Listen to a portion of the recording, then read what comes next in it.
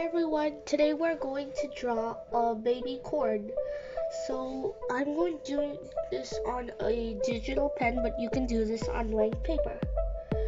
So first I'm going to make a big bump like that. Okay, now I'm going to make one more bump like that, and one more like that.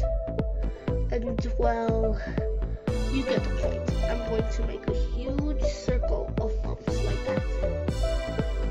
Now I'm going to make two big circles like that. And I am going to do the eyes.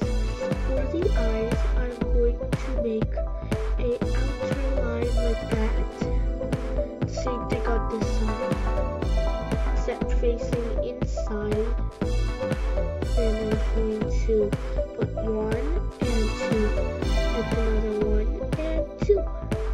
And I'm going to color in the leftover parts. Now as you can see, it's starting to make a face.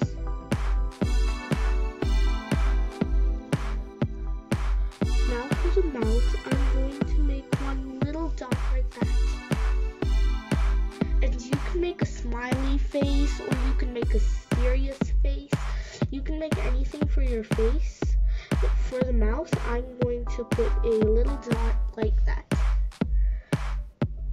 Next up, for the bottoms, I'm going to make one line like that, one line like that.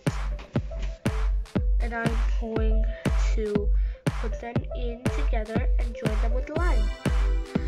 Now this is the corn's leaves. Now we're going to do a fast forward for the coloring, but then we're going to add details to the leaves and all.